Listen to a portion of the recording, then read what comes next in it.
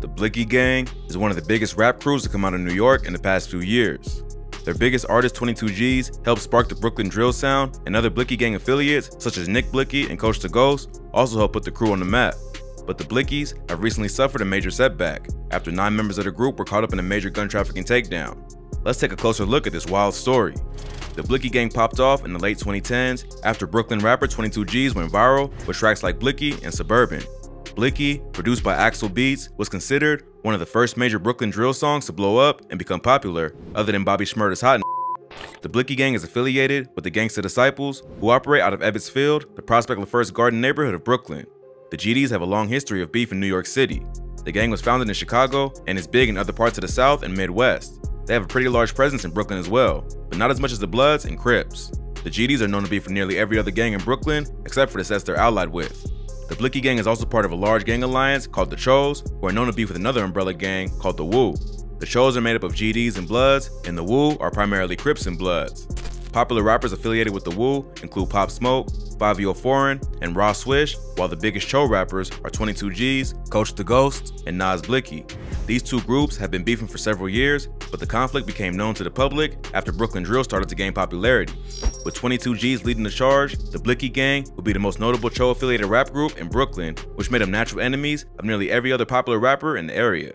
22G's would eventually get locked up following a wild road rage incident in Miami that resulted in a police chase and 1 person being killed. 19-year-old Jeffrey Alexander allegedly shot and killed 30-year-old Ladarian Tyrell Phillips of Homestead. Alexander then fled to Alton Road and 6th Street with his 3 friends, say police, one of whom died after being shot by the cops. He would be arrested for conspiracy to commit murder and spent 5 months in jail in 2017, but eventually beat the charge. During this time, Nick Blixky would step up to the plate and start rapping. Around that time, another rapper affiliated with the Blixky gang, Coach the Ghost, was released from prison after being indicted in a major police takedown of the Hood Stars, the early name for the Chos. Coach would quickly start gaining the buzz with tracks like Gooey Sauce and Hit List, which gained a lot of attention because it featured a Pop Smoke diss after the rapper had recently passed. Coach almost signed the Gucci Mane 1017 label, but was eventually dropped for unknown reasons, although he still seems to be on good terms with Guwop. But just as the Blixky gang would start to gain a major buzz in the industry, tragedy would strike.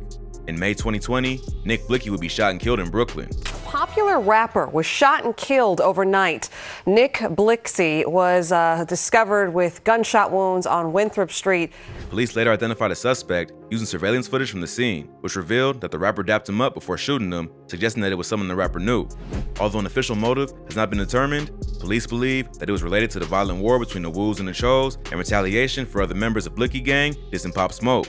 Not long after that, there would be more internal fighting within the group after Coach the Ghost announced that Envy Kane, another popular rapper affiliated with the Blixky gang, was no longer part of the Chos. But the poison is no longer part of the tree. You get me? So whatever shit this had going on ain't got nothing to do with GD or Cho. At all. Nothing. Although Envy Kane was never officially part of the Blixky gang, he was a member of the GDs and has collaborated with 22G's on several tracks. But after an incident where the rapper was allegedly robbed and caused issues with other Cho affiliates in Atlanta, Coach the Ghost went on Instagram to announce that Envy was no longer a GD. Because Coach was an OG hood star who did 7 years without snitching on the gang, he has a lot of pull over the GDs in Brooklyn. So this announcement was a major controversy within the Cho organization. Now it seems like things are getting even worse for the Blixky gang after 9 suspects were arrested in a gun trafficking scandal that included weapons used in their music videos. Earlier this year, federal authorities in the Southern District of New York busted a major illegal firearm operation being run by a gun runner named Devon Wilson. Wilson was acting as what is called a straw purchaser, someone who acts as a middleman in a gun purchase on behalf of someone who cannot legally possess a firearm, typically because they're a convicted felon. The feds tied Wilson to the purchase of 87 guns, which he would then turn around and sell to his co-defendants, who are members of the Blixky gang. They would then either sell the guns in Georgia or bring them to New York on a bus. Some of the weapons were confiscated before making it into NYC, while some ended up in the hands of Blixky gang members who used them as props in their music videos. New York has pretty strict gun laws, and the NYPD uncovered the operation after launching an investigation into how guns were coming into the city.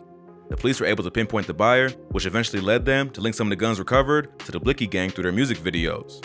During the investigation, they also tied one of the illegal guns to a case that involved shots fired at police officers in the Bronx, which really made them step up their investigation. Lisa O. Monaco, the Deputy Attorney General, even stated in a press conference that breaking up the gun trafficking routes in cities like New York was one of her top priorities. The police ended up tying the Blixky gang to the trafficking ring After Devon Wilson, the straw purchaser who bought the guns in Georgia on behalf of the Blixky gang, flipped and agreed to testify.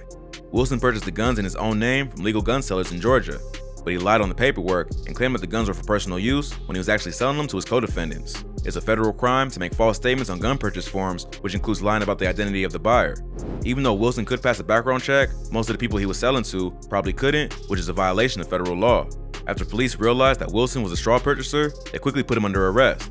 Faced with the possibility of taking the heat for the entire operation, Wilson agreed to tell police who the buyer was. He named James Thomas, aka SPOTEMGOTTEM, and Courtney Schloss, aka B-Way, as the primary buyers. All the police had to do after that was sit back and wait for the Blixky gang to snitch on themselves by appearing in several music videos with stolen guns. Cloud chasing has been the biggest downfall for this new generation of rappers. Some just can't help showing off their criminal lifestyle on social media, which can lead to serious problems if you're really living that life you talk about in the music. It seems like the Blixky gang kept it a little too real and probably should have been more careful with flexing stolen guns that they help traffic.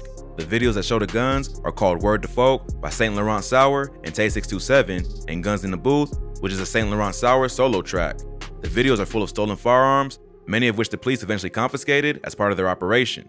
Police were able to determine that Wilson would purchase the firearms legally, then sell them to Spaz and B-Way, who would turn around and distribute them to other members of the Blixky gang.